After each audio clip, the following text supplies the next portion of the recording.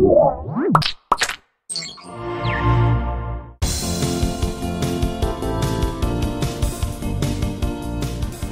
and welcome to Lil Internet Superstar, the single urinal version of my 50-man stadium trough of a talk show that airs every Wednesday right here on Revision 3.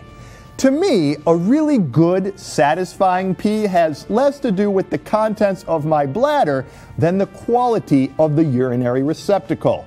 But sadly, many Americans dismiss urinals as nothing more than a pot to piss in and maybe to wash up in afterwards, not as individual art forms.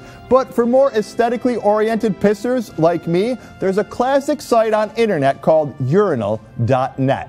A celebration of the male pee toilet, this online museum collects thousands of photos of urinals submitted by guys like me from around the world, conveniently grouping them into dozens of categories such as tourist attractions and sporting venues. One of the handiest sections of the site is the top 10 urinals of the world list, representing the gold standard of gold, well, you know. Coming in at number 3 is a collection of urinals by artist Clark Sorensen, which were displayed in a San Francisco art gallery in 2005. Just gorgeous. Like that birthday cake that almost is too beautiful to eat. These are almost too, well, again, you know.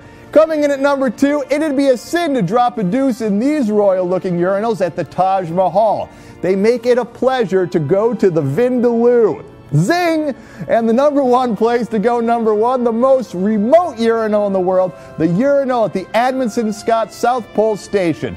No need to put ice in that one to keep it fresh.